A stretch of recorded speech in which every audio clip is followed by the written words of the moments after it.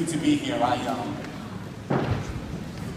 This is special for me because, you know, I do what I do to create somebody else's voice, so somebody else will tell their story. And when you get to a point when you can tell your story, then you open yourself up for help. And there were kids in there that were willing to do that. Sent me a thing on Twitter, please check your emails. So I hustled down to the email and I said, dear Mr. Herren, me and my boyfriend are still in the gym where you just spoke. I just want you to know that in our backpack today, were 2 bottles of vodka, 2 bottles of Valiums, Adderalls, and Tylenols. In our pockets are our suicide letters to our parents. You know, when I speak to kids, I don't want to walk in and be like, don't do drugs. You know, I want to ask them why are you doing it? And I want to validate the kids who don't. And I think those kids need to be admired. I remember like it was yesterday, man. I remember drinking in the basements where the parents told us we were safe. I remember having a spot way out in the woods where the cops couldn't get to us.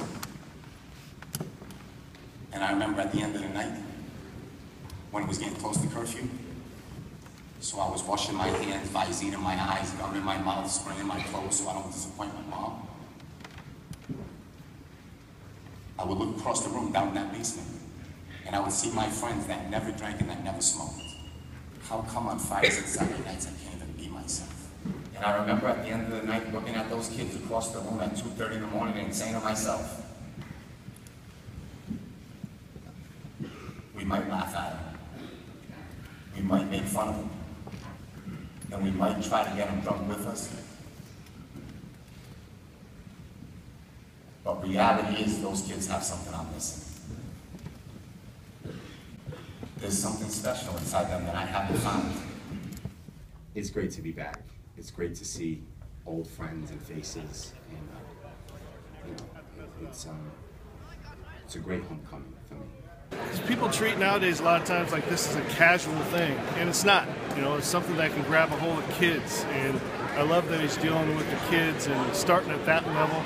That's where we all need to have our focus, especially in this community. We got a special community, and if we want it to be special in 10, 15, 20 years, we're going to make sure these kids are getting the right message, and that was the right message tonight. He has a great story to share to student athletes about some of the do's and the don'ts, and some things right now that we try to talk about on a daily basis. He's had a chance to live it and to share his experiences and to give that back to the community. It's very huge. What do you think your legacy is at Fresno State? Oh gosh, who knows? I know,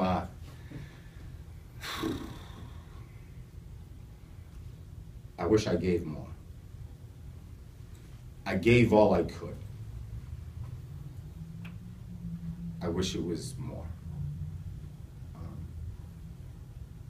But I gave them all I had when I had it, you know?